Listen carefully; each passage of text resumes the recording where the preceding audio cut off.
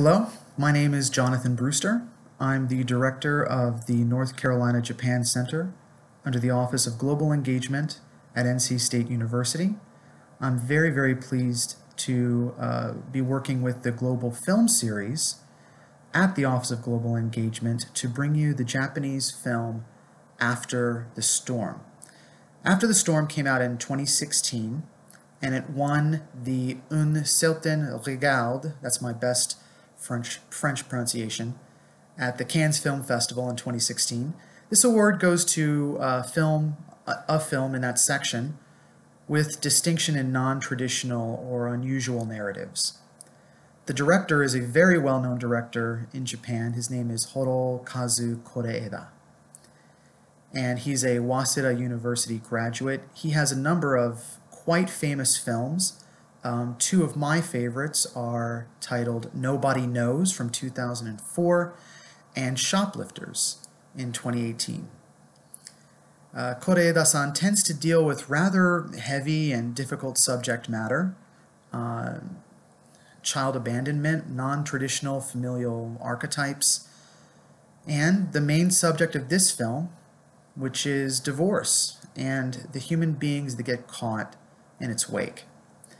Now, divorce, or rikon in Japanese, contrary to popular belief, is not an alien subject in Japanese culture history.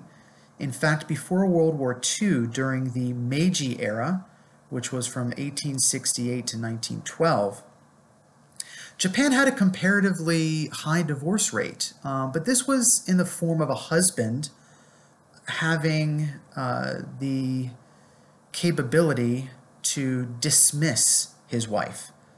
And equality between men and women, at least on paper, and this and in other areas of law, was codified post-war.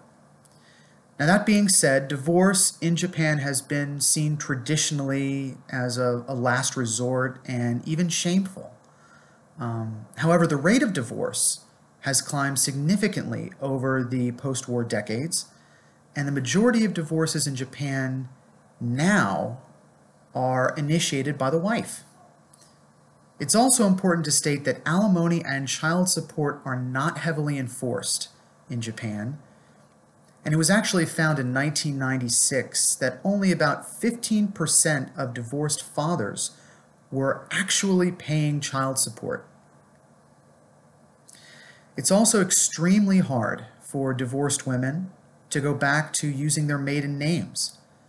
And the traditional Japanese culture or viewpoint of wives and mothers being responsible for the housework, cooking, and rearing the children, whether or not they have a career, has often left divorced women with very little in terms of their careers. Though this film largely revolves around the main character of Ryota, a former prize-winning novelist and divorced father, played by the incredible Hiroshi Abe, I would like you to also pay attention to the people around him. His son Shingo, his ex-wife Kyoko, his mother, his sister, his employer, and so on. Think about the decisions Ryota makes, and to what degree those decisions have affected the people around him. What is his awareness of this? And I'd also like you to also be thinking about forgiveness and how this theme is used, this subject is used in this film. And don't worry, it's not all doom and gloom. The director Koreeda-san is especially masterful at placing humor at just the right moments in his films. So please enjoy this great movie. If this is your first Japanese film, I sincerely hope that it inspires you to watch more.